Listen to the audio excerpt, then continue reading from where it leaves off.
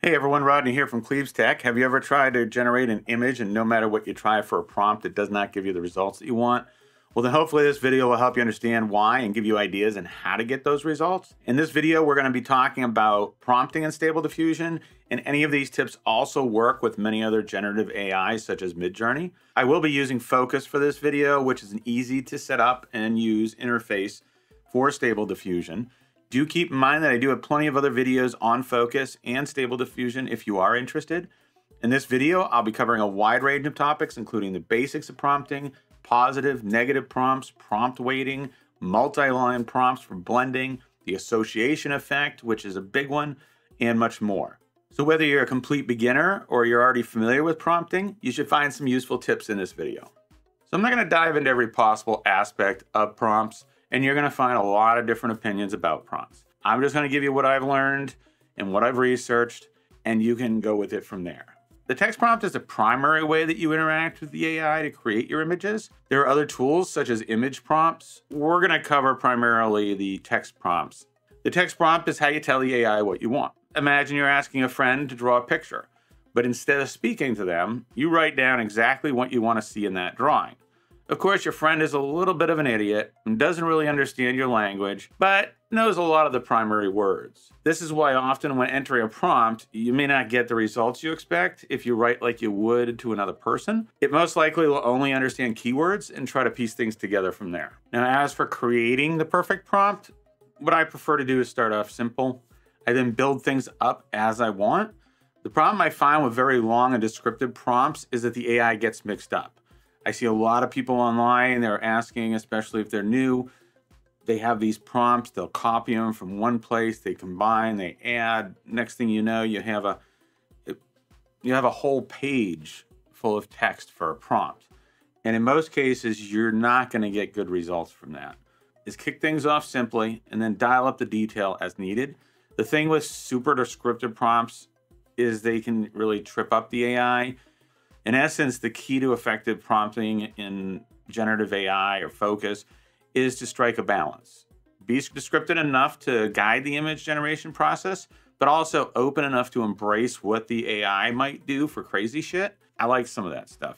So start with the basics of what you want, like a key character, a couple of important objects, maybe the overall vibe. Get the base image that's somewhat close to what you're envisioning. Then if something's off, like everything's red, you can start getting more specific to nail down some of the details. And worst case, at some point you may have to decide you're just going to fix it later in painting. And also don't be afraid to take advantage of other AI tools like ChatGPT, Claude, any of those to help you write prompts. Now I find you can't just tell it you want it to write a prompt because a lot of times it will actually give you a really long, and those don't always work well. But if you tell it you want a very short, concise prompt with just the details, it usually actually can come up with some pretty good ideas. So as far as what to put into your prompts, think of it more as ingredients. First, you're always going to want a subject.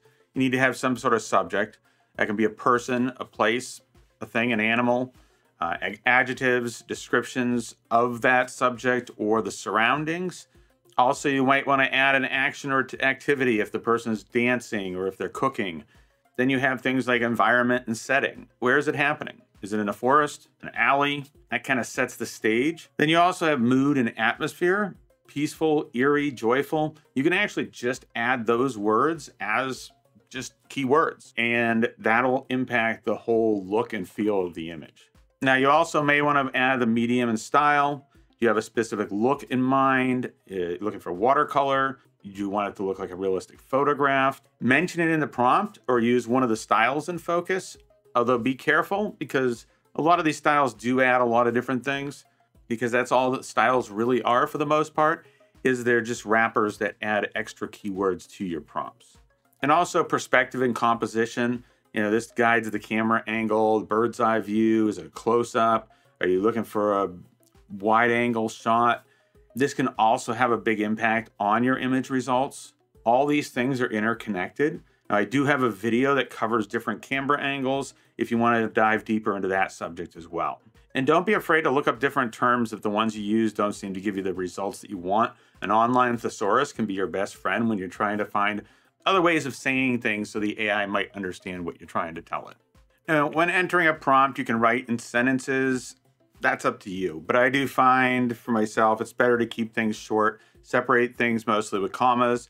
Whether I enter a cat walking down a hill surrounded by high grass or a cat, comma, walking, comma, hill, comma, high grass, I'll most likely get pretty much the same results. But the best way to learn is to experiment. One of the benefits of starting off with a simple prompt and building up to a longer one is you can actually see the changes that those additions have on the resulting image, especially if you use the same seed. A lot of times you can even notice it even more. Now, when it comes to focus, it has one unique thing. It has its own offline GPT-2 powered prompt processing engine equipped with various sampling enhancements, which is supposed to ensure visually appealing results regardless of how long the prompt is. Although that's not true, you don't want to enter too long of a prompt. I think over 500 words, you're going to start running into potential errors. So do keep that in mind. You enable that when Fooocus V2 is enabled in the styles section. Whenever that's checked off, it's going to be using that. And what it does is it adds, just like the styles do, it adds to the prompt, it adds more keywords, but it's more dynamic. It changes based upon what your prompt is. The idea is that whether you just put in a cat or you put in a really long prompt, you're going to get good results. I do find I get a lot better results than I would without anything. So if I were to just type in a cat and then put the Fooocus V2, I'll definitely get much better results. And when you're just looking to get a decent image without a ton of adjusting different parameters, it can be very useful. Now, just be aware that this setting does, like I said, add more keywords to your prompt. And sometimes you may want to disable it when you're testing things because it could be negatively impacting the results that you want to get. And that's the same thing with all the styles in Fooocus. They're just wrappers for more keywords, more tokens into your prompt. And if you've used other tools like Midjourney, Fooocus doesn't use parameters like style or aspect ratio. Those are all settings inside of the menu system. And along with the regular styles, don't be afraid to type in the style of a certain artist, because a lot of times you can get certain types of images, but it may not be exactly what you want. So you can combine the Fooocus styles along with putting in the name of an artist. Now, also a lot of tools, including Fooocus, have negative prompts. I'm not going to dive a lot into negative prompts. I do have a separate video that covers those. The idea behind a negative prompt is things that you don't want. But in most cases, you're going to find it's actually much easier and better to just build a good regular prompt than have to fight with a negative prompt. Negative prompt is usually my last resort. If I'm having issues, I go in, I'll add things in the negative prompt. Don't be afraid to use it, but also don't overload it and don't expect the miracles out of it. Because if you type a forest into your prompt and you type trees in the negative prompt, you're still going to get trees. So let's talk about prompt weight. Prompt weight just means how much each section, word, or part of your prompt is a higher priority. Naturally, putting things at the beginning of the prompt is going to give it more weight than things weigh at the end of the prompt, especially if you have a really long prompt. Shorter prompts, I don't really find much of a difference. But when you get to a really long one, then you can find more impact. The other way to add prompt weights as well, you can add them to single keywords, or you can do whole phrases. There's multiple ways depending on which program you're using. I find a lot of different ones online. One of them just put parentheses around it. If you put multiple parentheses, it adds more weight. That's one way of doing it with many of these. I know Fooocus will read that. The other way is you can just click on a word, and you could type this out as well. I find the shortcuts easier. If you hold down the control key and then use up and down arrow, you could change the weights. That's a lower weight. And then you can go up. Now, 1.1 is basically, 10%, 20, 30, 40, 50. I find if you go over 1.5, you start getting weird results.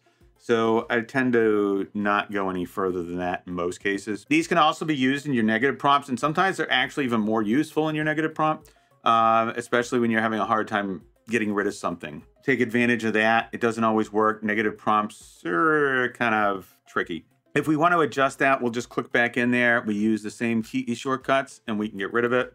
If you want to do a whole phrase, we can select the phrase. Same idea. I have gone ahead and I have a wildcard set up that will increment through the weights so we can see the difference here.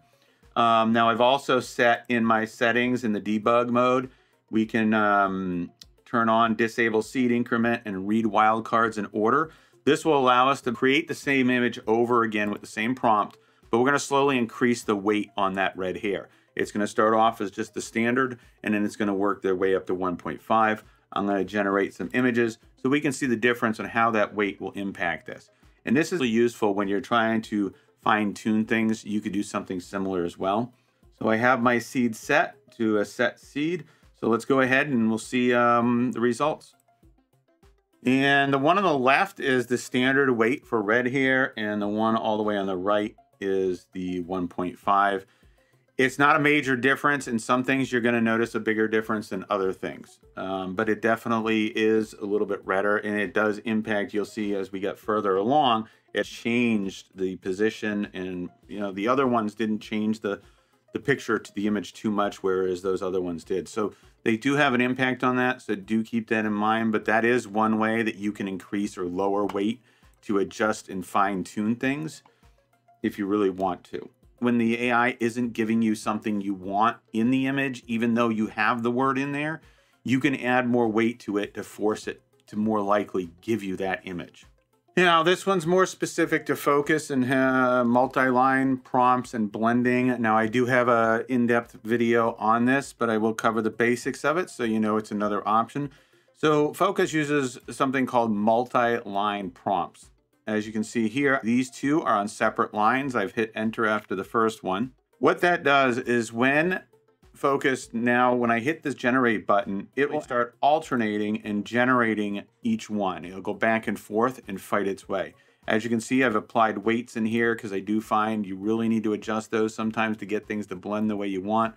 There's a lot of different ways that you can blend people, blend animals. You can blend styles. You can blend all sorts of things. Certain things are easier to blend than others. Getting animals to blend can be difficult, especially if they're drastically different. I'm giving this one a turtle and a seagull a shot.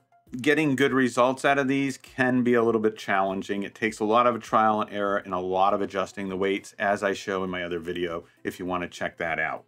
So that's basically how multi-line prompts work. It's just 2 lines. You can do more lines. It goes through each ones and alternates between them. And then we have our turtle-seagull combination.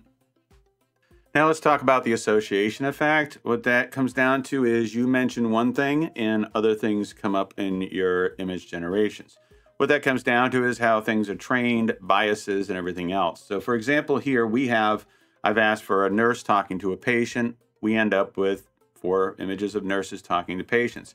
But obviously they're all women because that's traditionally brought along with the word nurse. Same idea, doctor talking to a patient, more likely it's going to be a male. That's brought along with the word doctor. These are things that you have to be aware of when you're generating and when you start getting things you're not expecting. This can also happen with celebrities. We put in Taylor Swift in a dress. Well, we're more likely going to get certain poses because it's going to relate that, but it's also going to get certain types of dresses. Whereas if we just put a woman in a dress, we get completely different dresses. And that comes down to the association effect of Taylor Swift with those styles and certain poses. This also, you'll find it evident as well when you ask for something, you'll find the biases with eye color. So in this one, we did a young female with blue eyes sitting at a restaurant wearing a dress. Along with blue eyes, we get mostly the blonde hair. You get certain looks that come along with that. When we go with brown eyes, we get a different look because those are brought along with those same traits. So whenever you're generating and coming up with prompts, always be aware of any words or terms that you're using and what might have come along. And that's where a thesaurus and other stuff can be useful as well, because it can have you look for other terms if you're running into that problem. And just because you have one result from one model doesn't mean you're going to get the same thing, same biases and everything else with other models. So do keep that in mind as well. Now, one thing I do want to mention when I see a lot of people do when they're new to generative AI is put things in your prompt that you don't want. So for this here, an old car sitting on cement block without tires, rusted. Well, by putting in without tires, you're probably going to get more likely to get tires because it doesn't understand, as I mentioned earlier, it doesn't understand language per se. It understands words. So it sees tires, so you're more likely to get that. Those are the sorts of things you want to always try to put in your negative prompt if you're having problems. And also that's where things like a thesaurus and just come up with other ways of saying that you want the vehicle without tires. Which leads me to a challenge, and that is to come up with a good prompt that will have a car sitting on either blocks or a lift without tires on the vehicle, and leave that in the comments. I've tried a few different ideas, but I'd like to see some creative ways of doing it, preferably without using a negative prompt. And thanks for watching the video, and if you found it helpful, please do consider hitting that like button.